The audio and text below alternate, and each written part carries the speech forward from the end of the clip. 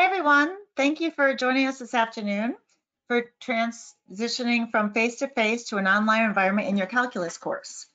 Thank you. We all want to introduce our speaker for the day, Kiandra Johnson, who is a senior instructor at Spelman College, is also a faculty consultant for Macmillan Learning.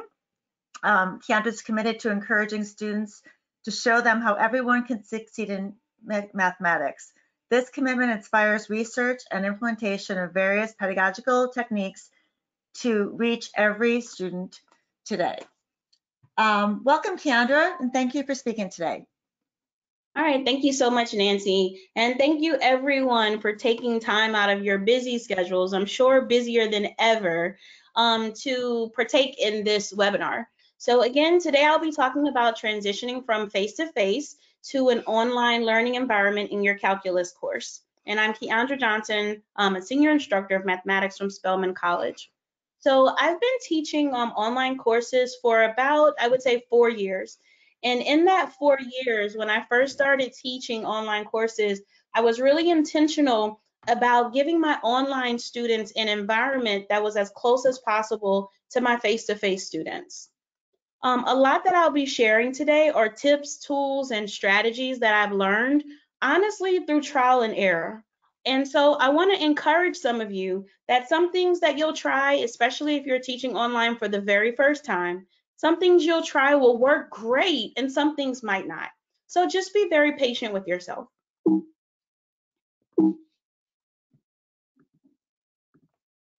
So first, before we begin, I want to do a polling question. How comfortable are you with transitioning from face-to-face or in-person classes to online classes?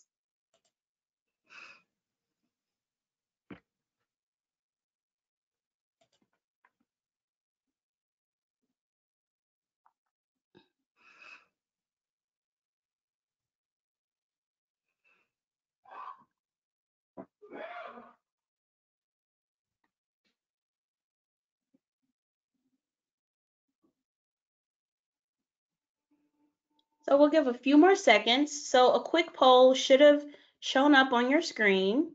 How comfortable are you with transitioning from face-to-face classes to online classes? Maybe about 5 more seconds.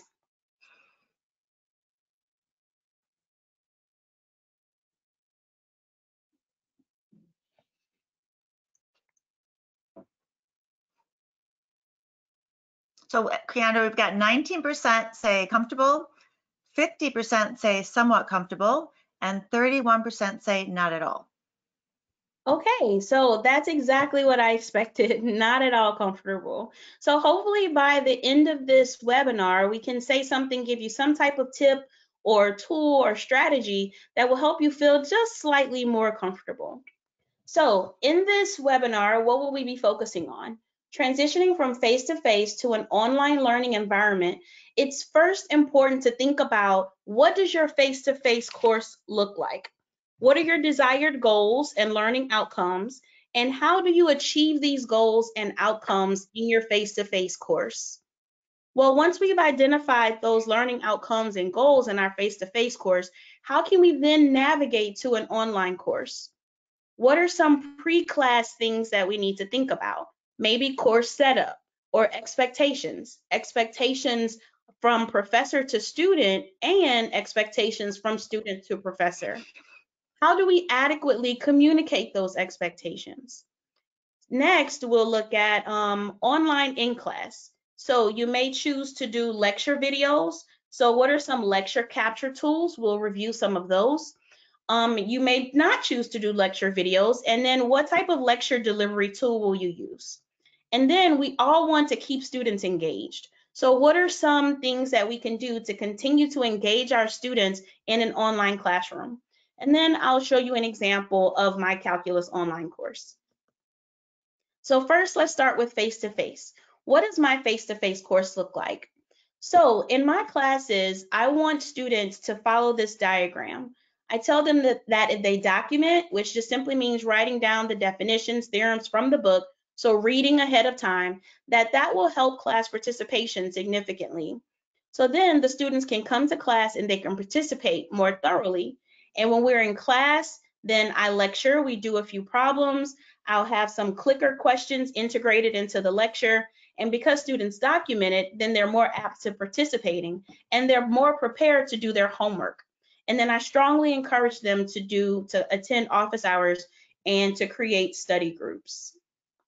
So in documenting, I use some of Achieve's products, so the learning curve and the guided learn and practice. And if you want more information about that, you can feel free to ask later. And then during my lecture, again, I use clicker questions integrated inside of the lecture. But before class, I require students to print off the guided class notes or the PowerPoint slides that are on their LMS.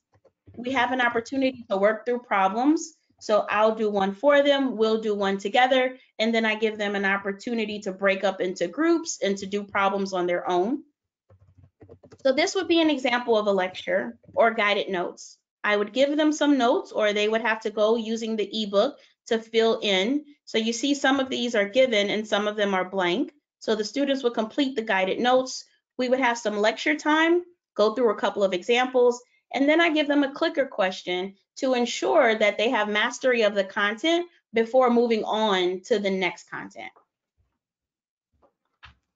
Homework, so after lecture, then I give them homework. And I use Achieve, and I like Achieve because it gives the students guided feedback, and the students are able to navigate homework effectively and more independently.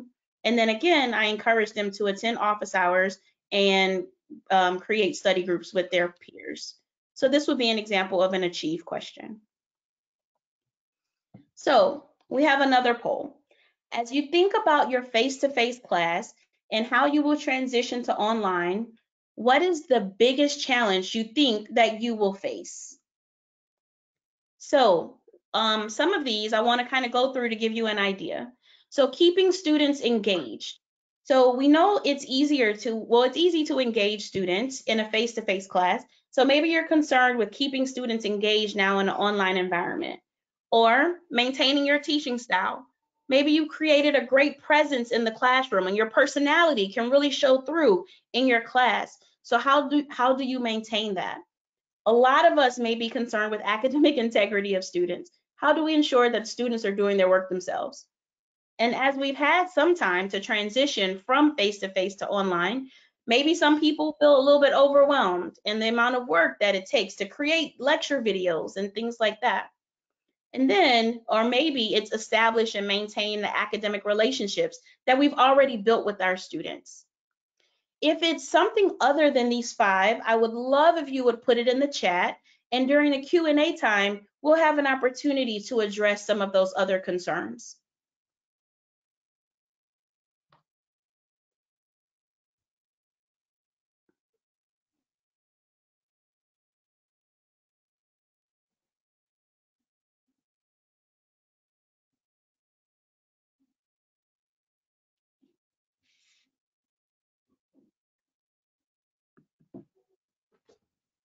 All right, so far we've talked about the face-to-face class, and hopefully while I was going through what my face-to-face class looks like, hopefully you were able to think about your face-to-face class and some of those items resonated with you and you're like, yeah, I do that, or yeah, I think that's a great idea. That's similar to something else that I do.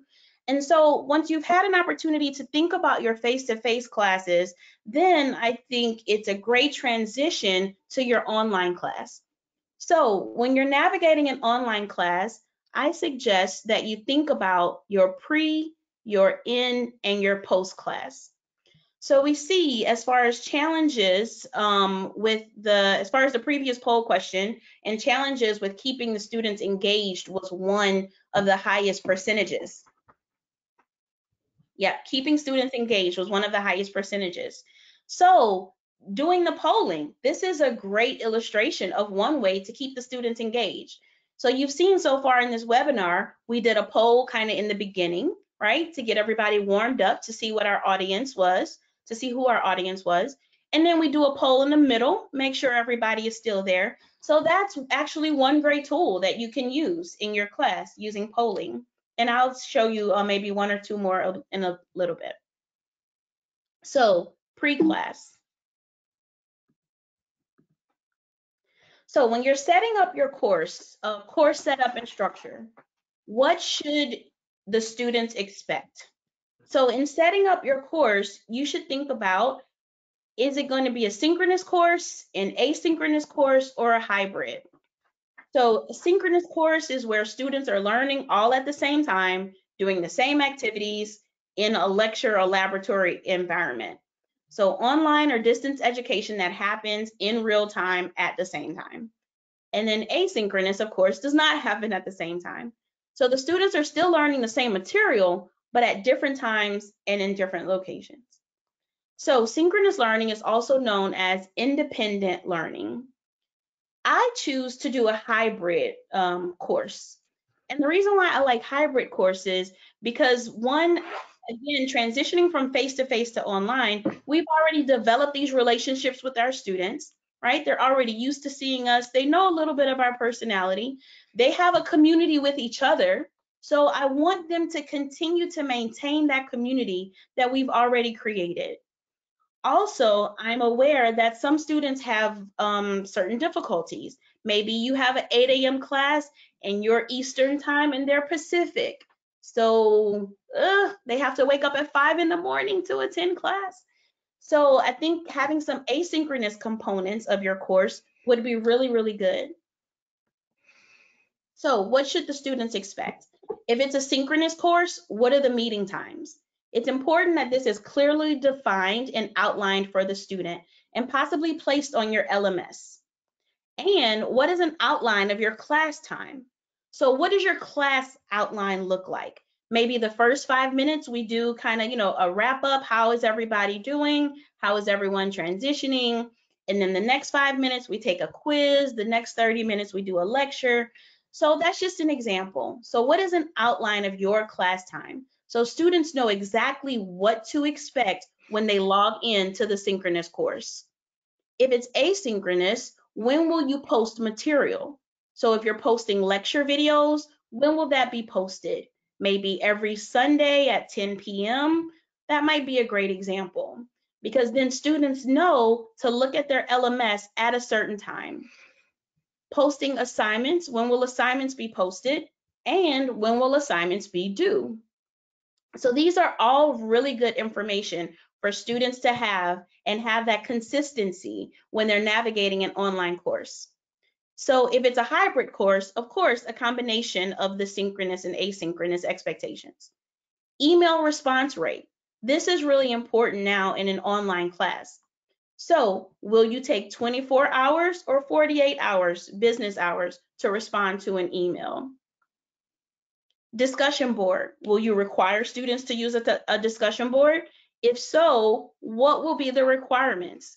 Maybe the students need to post to the discussion board once a week and they need to reply to one other person's discussion once a week. When will it be due? How will it be graded? What do you expect of them and what is necessary for the student to succeed? So what do you as the professor expect of your students? So this is something to think about. Out of class expectations. Again, when are the assignments due? Will you allow extensions on the assignments? Will it have a due date, but they can turn it in maybe 2 days after that due date? What are the assignment due dates and expectations? Lecture videos. When they're watching the lecture videos, how should they interact with the lecture video? Should they just watch it? Should they watch it and take notes? What is their requirement when doing the lecture videos? And then discussion board. So in class expectations, if you're doing a synchronous course, what do you as the professor expect of your students? Well, what is your attendance policy? Are they allowed to come into class late? How late? What is your participation policy? So do the students have to actively participate? Do one student each day have to do a problem on the board? So how will you gauge their participation if you're doing a synchronous course? And then how will you communicate? So these are some of the different ways that I have communicated with students. But I do want to warn you, I don't do all of them in one semester. So you have GroupMe, you have social media, you have email, and then you have your LMS. I would suggest picking one, maybe two of these. So as far as the GroupMe, I often tell my students that I'll be in the GroupMe, but I'll only leave a message if it's important or if it's an urgent time. I'm on an urgent timeline. I prefer to communicate with students via email, but again, I would suggest that you pick no more than two of these, because otherwise you'll be checking GroupMe, social media, email all times throughout the day, and that can be a little exhausting. And what should we expect of the students? It's important that we communicate to them that we expect them to succeed. So here's an example of communicating expectations. So this is a course that I taught online in the summer of 2019. And we see here that the students have a clear outline of what's due and when it's due. So this is a course that met Monday, Tuesday, Wednesday, Friday. I'm sorry, that met Monday through Thursday. However, we only had synchronous live sessions on Tuesday and Thursday. And the students can see exactly when the homework was due, what did they have to do as far as completing the lecture video.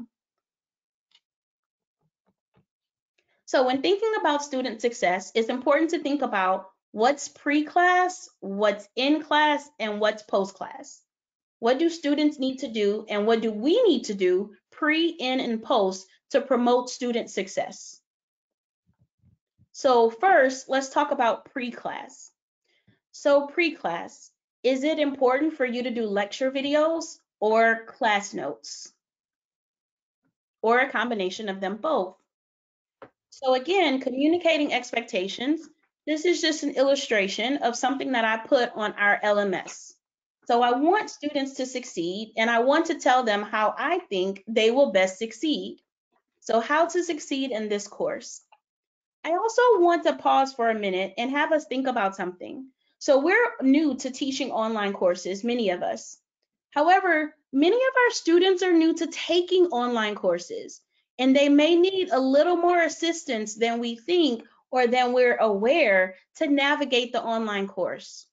So students have told me that this information right here has been very, very helpful for them. Us letting them know, the professor letting the student know how to succeed in this online course. So I tell students the suggested daily activity. So look at the calendar every day, look to see what section will be covered. If there's a lecture video, if I'm doing more asynchronous at that during that particular week, and then complete their achieve homework and start all over. And what does watching the lecture video look like? Well, for me, I suggest that students print the notes, watch the lecture video, and take notes on the lecture video on the notes that they printed out. That was a little much. But take notes on the lecture video using the notes that they've printed. Also, I let them know what is my expectation of the lecture videos for them and me. So lecture videos will be posted every Sunday, 9 p.m., and they must be completed by the date listed on the calendar. And then I go on to give them a little bit of advice of what I want them to do on the lecture videos when they're interacting with the lecture video.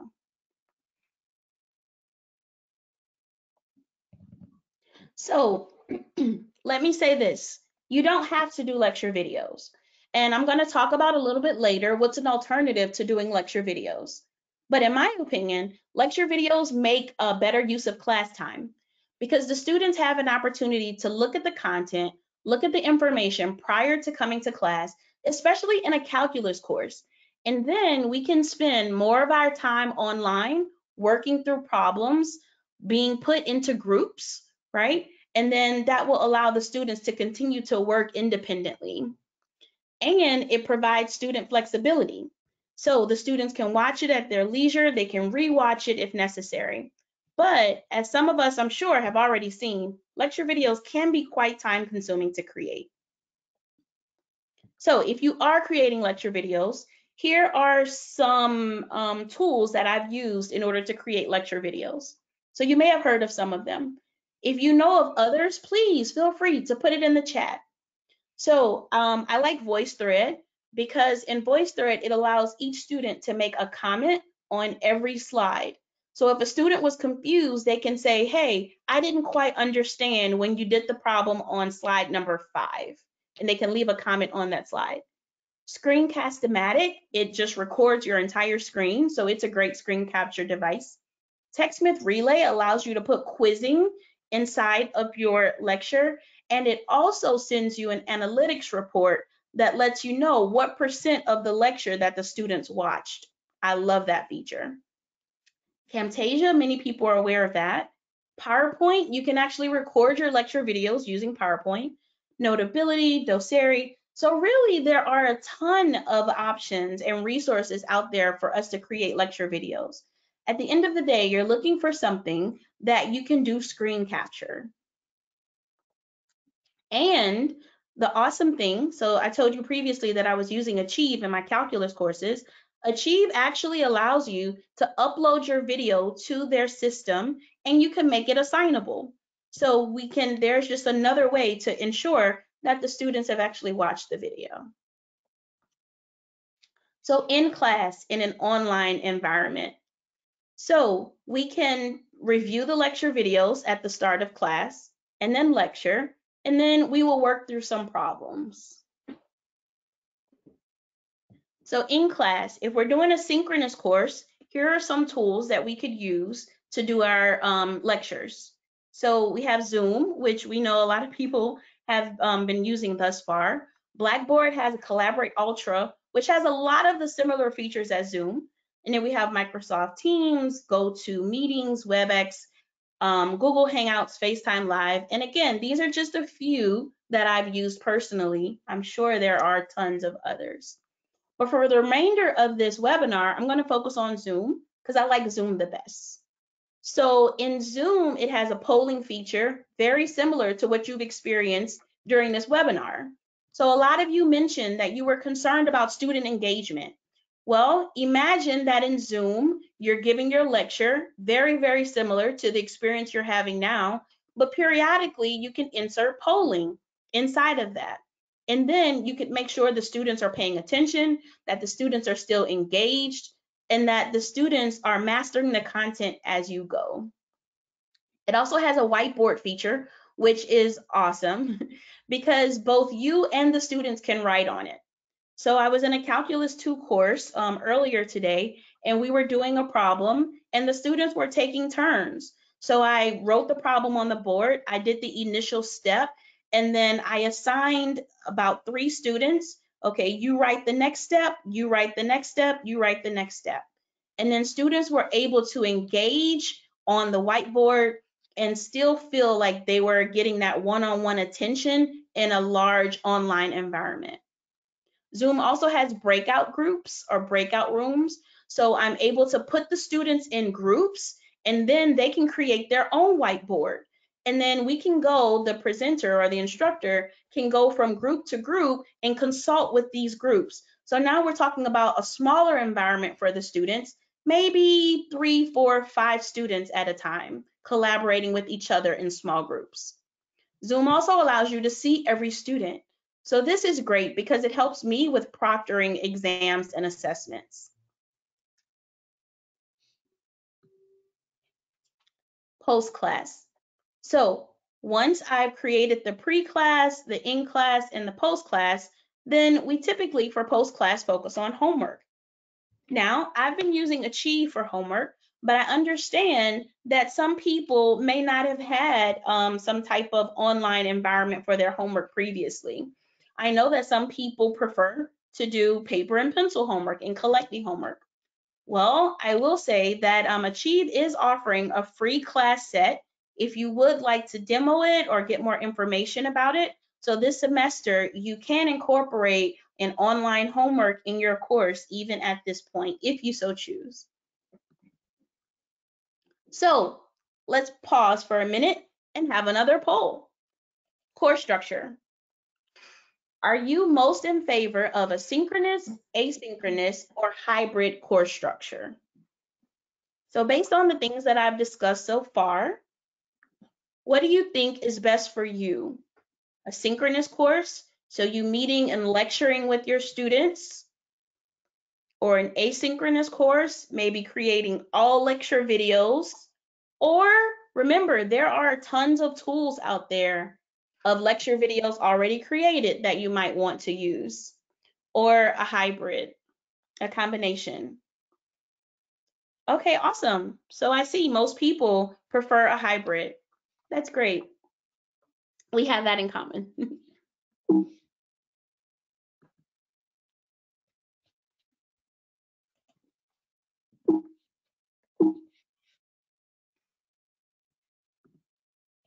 All right.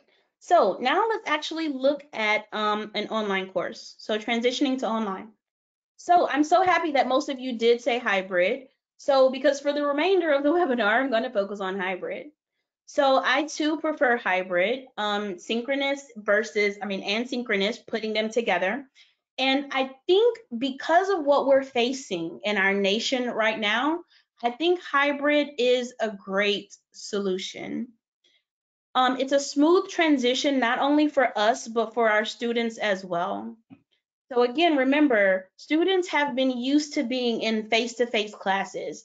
They've been used to interacting with their peers and interacting with us and seeing faces. So having that synchronous component of the course, I think, is very important, especially in a course like calculus.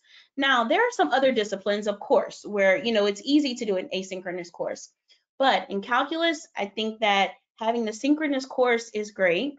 And then having the asynchronous component where students can, again, go back later, watch the lecture videos, see what was said. That's important. If I may pause for a second and give a little testimonial, I had a student sent me an email. Actually, I had about 3 students sent an email yesterday. Yesterday was our first day back in class online, and all 3 of the students had connection difficulties in the midst of class. So maybe they missed 10 minutes or so. And they all called, well, they didn't call, but they all emailed and, hey, I missed class. I don't know what happened. What did I miss? And I told them not to worry. I recorded the class and I will post the recording of the class on your LMS. So you can go back and watch the class and see the part that you mentioned. So as we're transitioning from face-to-face to online, it is very important to think about what are the challenges that our students are possibly facing. So again, I think it's a smooth transition for both us and them. And I even surveyed the students. And believe it or not, they said they prefer synchronous sessions for the reasons that I mentioned. So course structure, then you can do the lecture videos, or for the remainder of this semester, I'm going to choose to just lecture online. So give course instruction online using Zoom. I will record the class sessions where I'll review the lecture notes and work through problems. And I think as the students get comfortable with the online setting, then I'll start to create more lecture videos and have the students to engage in the lecture videos at their convenience. So what is necessary for student success? Again, pre, in, and post class. So this is my calculus course, and this is what I put online a couple of days ago. So how to succeed in this course. I'm telling students to log into the LMS, to view their calendar on a daily basis, read and complete the class notes. So we use Moodle at Spelman. Complete the learning curve assignment that's found in Achieve, and attend the live class session on Zoom. And then later on, I instructed them that I will start including lecture videos. Then complete the Achieve assignment and repeat. Again, reiterating what I mentioned earlier, then I give them a small blurb on how do you interact with the lecture videos. Here's their calendar. So we see here that they know exactly what is due when. So they have the learning curve, they know that's pre-class, and then we meet on Zoom for class, and then they have the homework. And they see here when they have tests and when they may have a quiz. So communicating the expectations to our students. This helps them to feel at ease as well. So again, pre-class, I post class notes. So they have a link here where they go and download the class notes. And using those class notes, they then go and do their learning curve, as explained in the previous slide. So in Zoom, I lecture as face-to-face, using the whiteboard feature to work through problems. So I'm going to illustrate for you.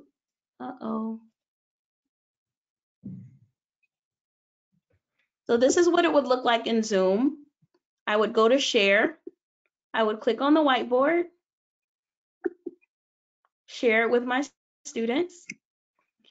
Now, I prefer when I'm working in Zoom to use my iPad, however, or a stylus. However, I am aware that our students don't all have that convenience. So what I chose to do in this video is to use my mouse pad to write, because this is probably what some students will be faced with. They may all have laptops, and so I want to show them that they can still use their trackpad in order to write on the screen. We can save it and then email or put this on our LMS. You can save your whiteboard and put this on your LMS at a later time.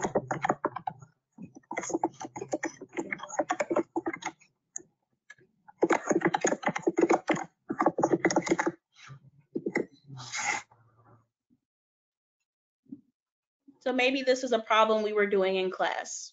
Not our Cal class, but this is just an example. Also during class lecture, I incorporate iClickers. So iClicker is a pre-built question set that's also found in Achieve. So students can access iClicker using their cellular or mobile device. So during class, I had class today. So I have students, as soon as they enter the class, they go ahead and open their iClicker app, and it would be similar to the polling features that we used earlier.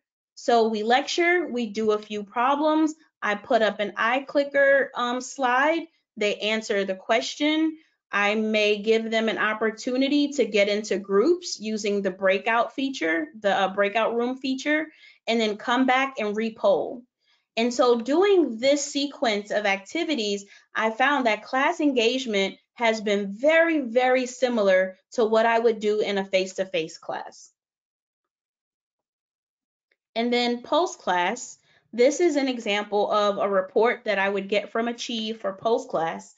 And I can look at this report maybe a couple of minutes before class, and this lets me see what problems the students may have had issues with, and I know what problem to start my next lecture with. So throughout this webinar, I've mentioned quite a few things that you may want more information about. So Achieve is offering faculty office hours where you and I can explore maybe some features of Zoom or talk about some things that you were thinking about implementing in your class and maybe how it worked for me, and just collaborate. Sometimes it's good to just talk through your thoughts with someone else. So we will be having office hours. We can see the dates and times listed here. And Nancy is going to come in a second and talk to us a little bit more about the office hours options.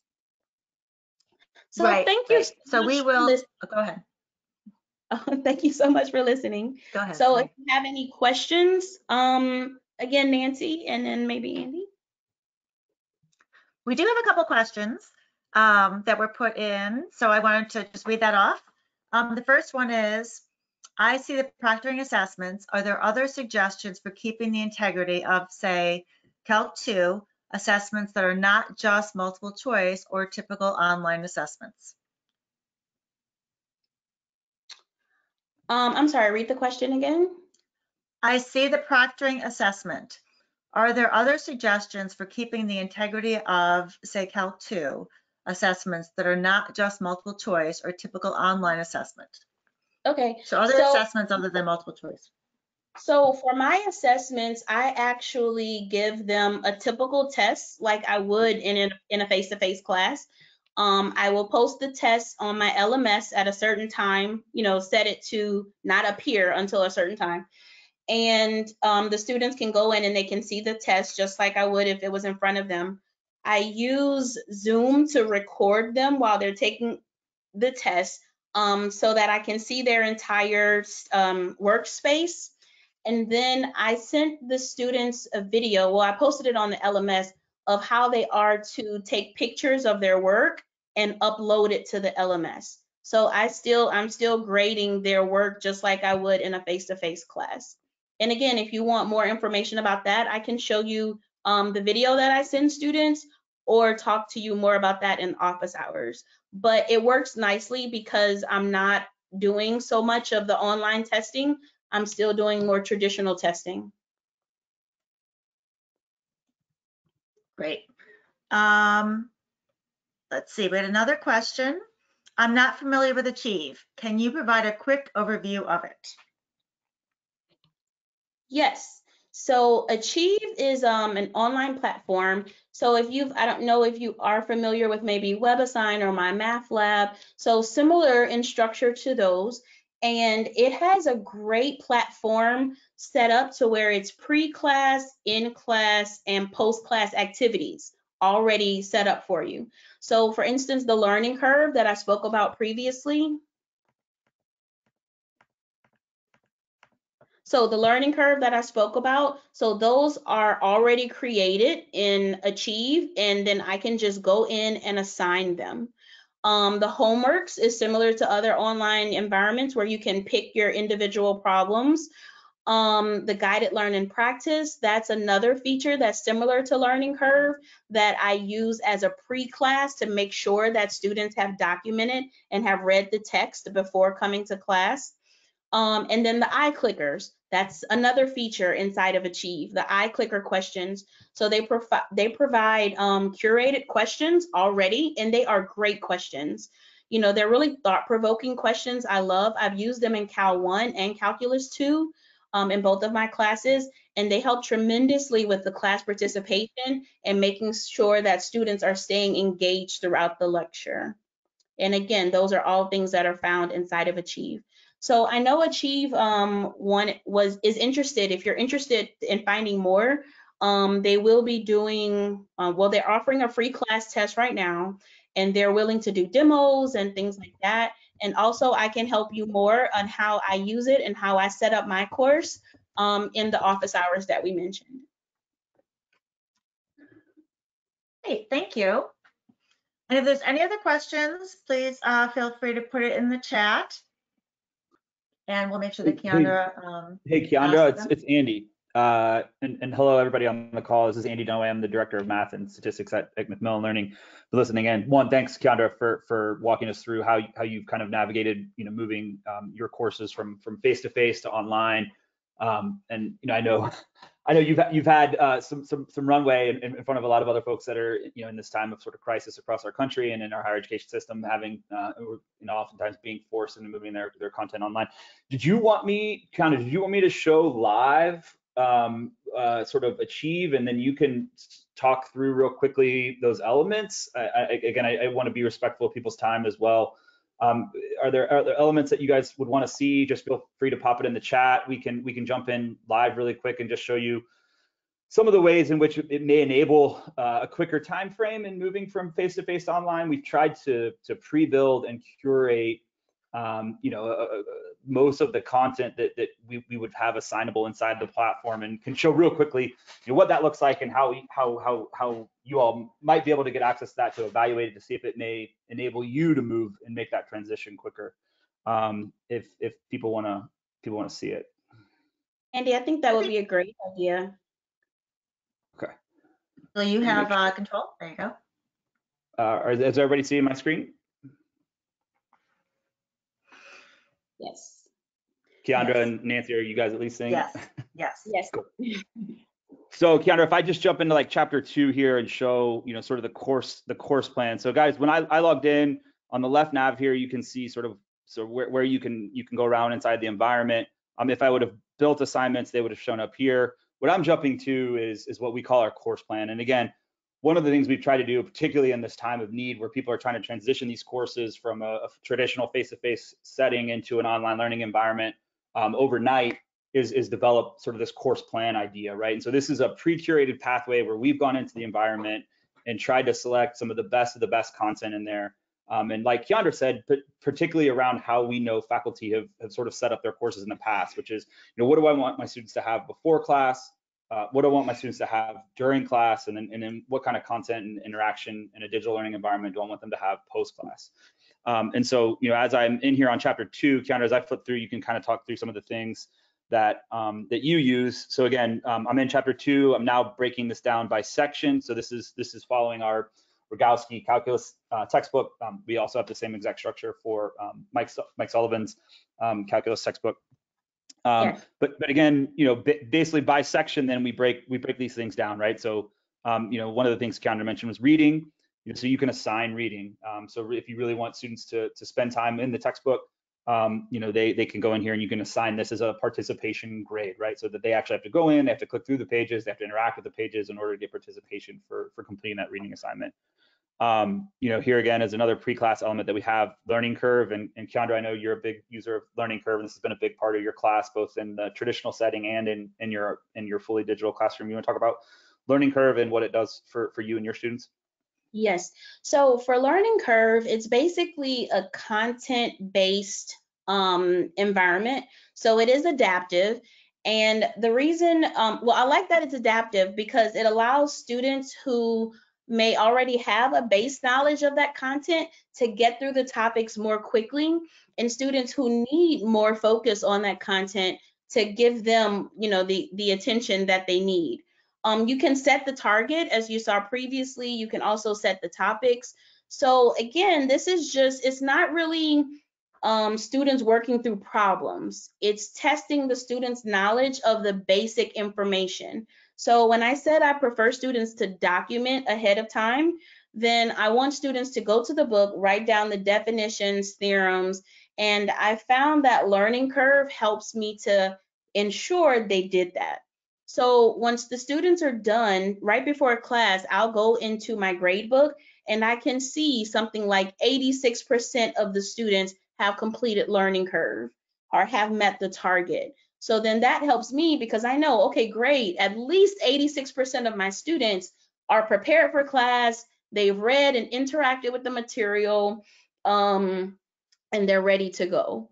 And that 86%, it will only give the students a pass if they met the target score that I outlined, not just if they just click in the system. So they would have to get, if you notice over to the left, it says score 15 out of 30. It won't, it says score 15 out of 30.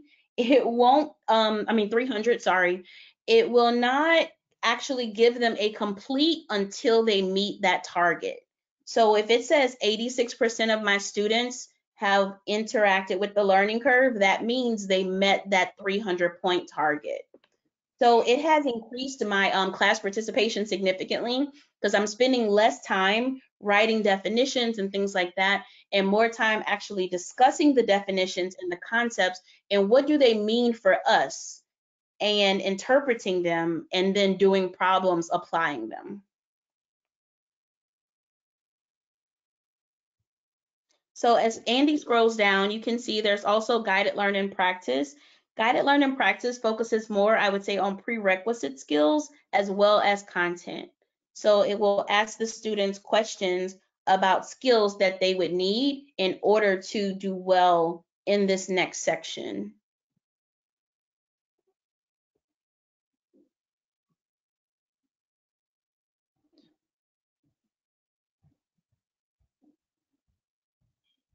And so you might run into interactive figures where they can actually engage with the graph, and that's powered by Desmos. So that's great because the students don't have to download an additional software in order to access it, or you'll just see like similar to what we just saw. So that's skills that students should know coming into this section.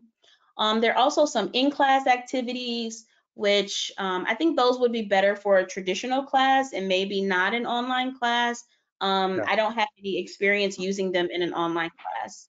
And then you have your homework, which I showed previously. Also in Achieve, you can download the set of iClicker questions. There's a set of iClicker questions for every single section in the calculus sequence.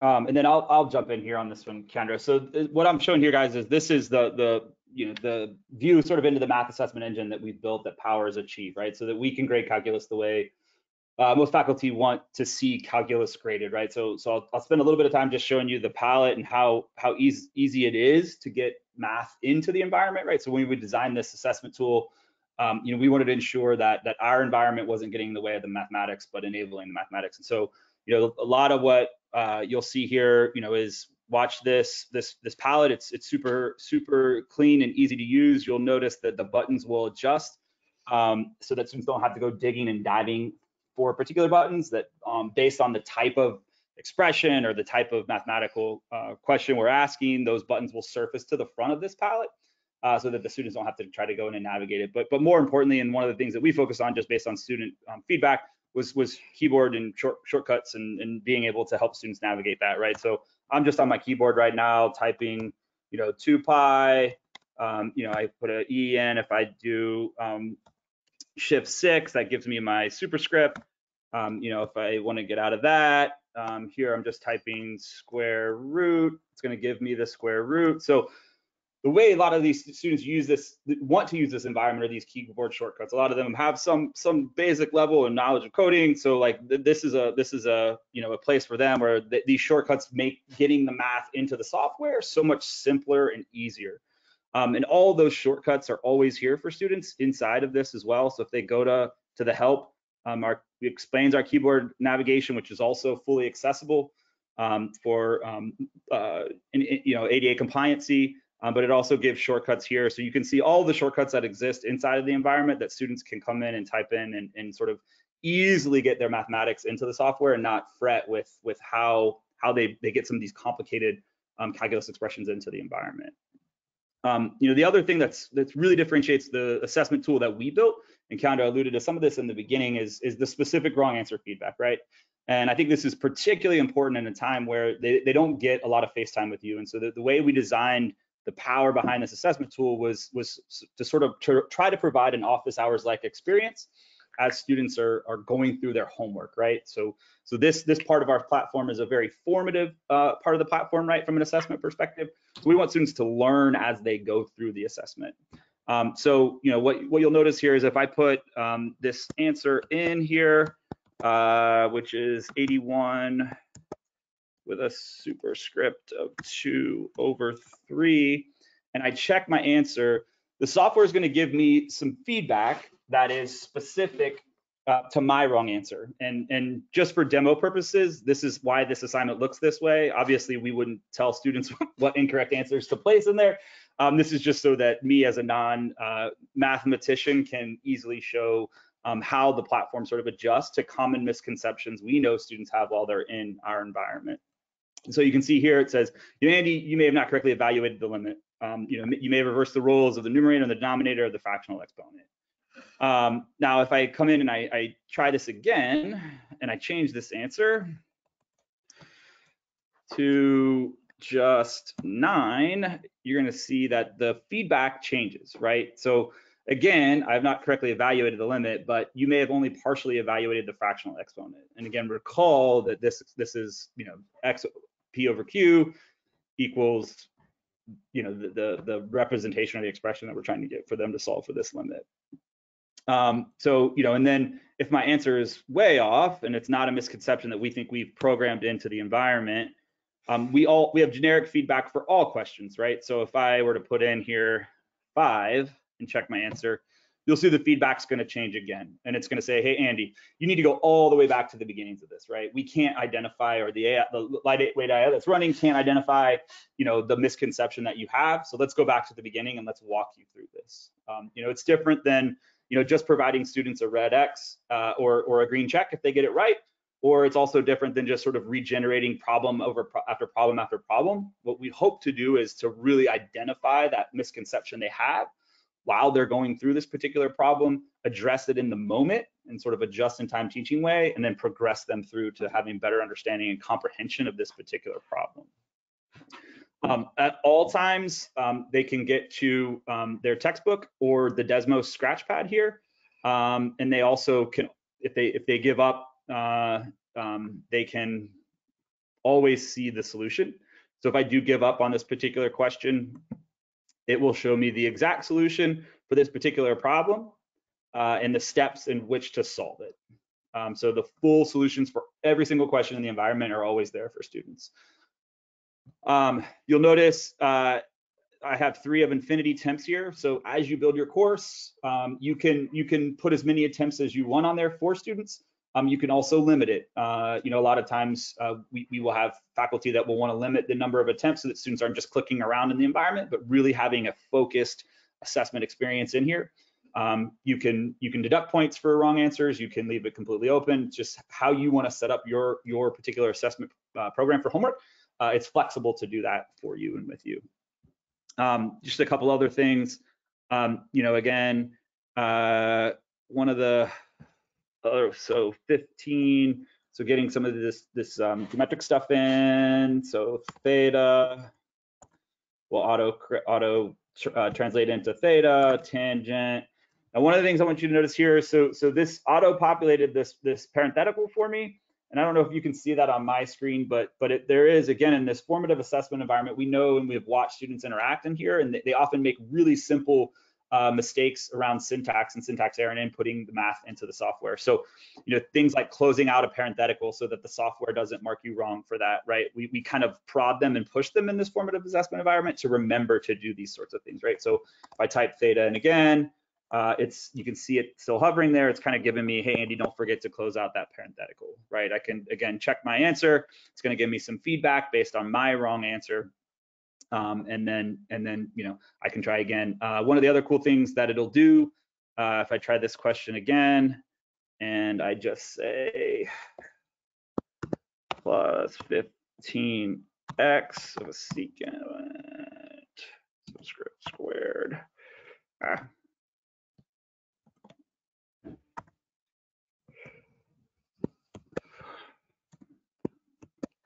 It's going to tell me, hey, Andy, I didn't put a plus in, sorry. I should have put a plus in there, but the first thing it recognizes is that I used the wrong variable, right? So X is not a variable that was given to you in this question. In this particular question, make sure you go back and look at that first, right? So again, it's noticing that part of what my expression was not part of the expression in the question that was given. So again, simple things that we know students make, and particularly again in this online environment that become really frustrating and ultimately become emails to you guys in your inbox. We're trying to alleviate a lot of that stuff by providing these sort of simple mechanisms in the assessment tool to remind them to not make these simple mistakes. Let's see here. It's another wrong variable one. This one is pretty cool. If I were to just put in here negative infinity, comma, 0. So this is before a student even submits, right? So you're seeing this orange bar here. This is a warning. So in some of these syntax errors, before a student submits and before they make the mistake that we assess as wrong, we want to prod them to, again, hey, this is a very simple thing. You put a comma in your expression here through our software. Make sure that you put a parenthetical in or it's going to mark it wrong, right? So I can go back in and put the parentheses in. And that's prior or before submission. You know, again, one of the,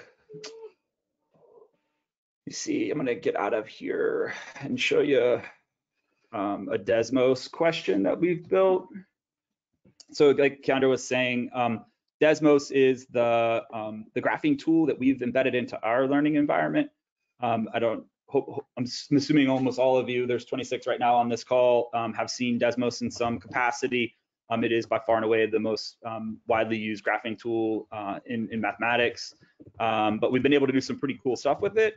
So somebody mentioned Calc 2. This is obviously a question from Calc 3, but if I come in here and open up one of the guided learning practices that Kiandra was talking about earlier, which is bringing a lot of sort of interactive elements to it. It's both a coverage of the algebra skills students will need to be successful in some of these instances, but it also is some of these really cool dynamic interactive figures that we've built. So, here's one that's looking at the path of a particle. I can move this around. As I move this around, you're seeing it's plotting points. I can actually grab it by this viewer here, and I can spin it around in 3 dimensions so that students can see this in a pretty dynamic way. I can always do this too to see just one path of the particle in 3 dimensions. If I grab the view and I put it here, it's telling me that's the YZ coordinate. If I put it here, it's telling me that's the XZ, the XY. So again, students can kind of come into this environment and then play around with this to see, these different interactive figures that we've built using the Desmos tool. I can also always change my view. So if I want to see my environment stacked or side by side, I can do that here. One of the other cool things is we've got 250 of these dynamic figures built into the environment, and so we actually talk students through what they should be paying attention to here within this, and sort of how to use it. So again, what's cool is like not only do we have these questions in here, these interactives in here, but we want to find out and assess whether students took from the interaction with these particular figures what we wanted them to, right? So we can provide questions in here that students would answer. Again, they're scored and graded and then sent back to you as an instructor to see how students are performing based on their interaction with these types of figures.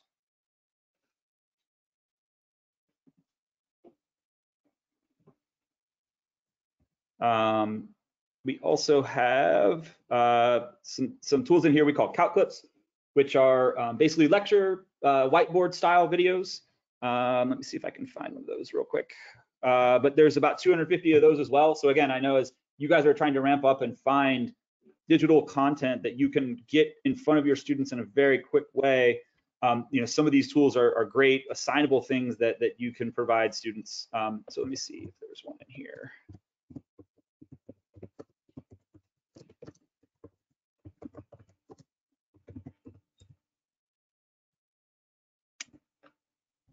Nope.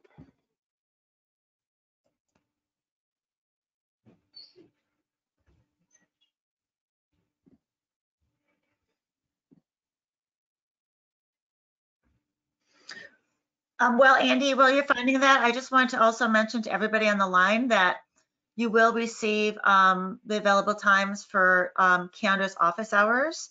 You will also receive the recording from today and an option to have a one-on-one demo on Achieve if you would like. That will come to you after the session. Thanks, Nancy. Just real quick, so just to show you a couple of different ways that assessment isn't just open responses in our math assessment tool or multiple choice, but we do have some of these drag and drop questions that students can drag the appropriate graph into the one that describes the properties of the graph. So again, I can check my answer here, and it tells me that at least one image has not been matched correctly. And here's some great feedback on what might not have been done correctly. Let me see here. So that's another dynamic figure. Again, where students can interact with this and see the slope of the line as it changes and goes through the graph. Let's see here. And I, like a lot of people that are working from home, have office buddies that pop in my office every once in a while. So my daughter just came in to my office. I'm gonna finish this really quick, sweetheart, though, and then I'll be with you, okay? So here is, again, an opportunity that you can see, how our authors are helping students navigate some of these problems that are straight from the textbook and now in this environment for them, right? So again, placed with assessment around them so that there's a sort of a pathway for them to get better understanding about some of these basic concepts that we provide them through the guided learning practice. I don't know, you guys probably can't hear that through your screen, but there is an author talking and then handwriting on this screen, basically how to solve the critical points of the particular function in this problem. So again, we're up on time. I don't want to take up any more of this, and quite honestly, didn't intend to get this in depth into this environment on this call today. It was really about more of the pedagogy of moving your class, you know, from a face-to-face to an online environment. But like Kiandra and Nancy both mentioned, you know, for the rest of the semester, you know, one of the things we think we can help with is to provide this stuff to you guys and to your students for free, as we do what we can to enable, you know, our country and the higher education system in what is an awful time and a crisis. That you know, this is a role we can play. And so for anybody on the call that is interested in taking a deeper dive, as Nancy mentioned, we're gonna have plenty of opportunities for you guys to learn more, get trained, look at this content and see whether this can help you guys get your courses to where you want them to be for your students in this online learning environment. But please take advantage of this if you see it as tools that can help you. We're happy to partner with you to help you guys and help your students navigate the rest of this spring semester. So Great. Thank you so much, Andy, and thank you so much, Kiandra, for the presentation today. Thank you, everyone, for joining us. We'd like to continue to help you. Like I said, you will be getting an email with office hours, a recording, and an option for a demo. If there's anything else we can do, if you get access to Achieve for the rest of the semester, we're happy to do that as well. Please just respond to the email and we will take care of that. Thanks so much and have a wonderful day.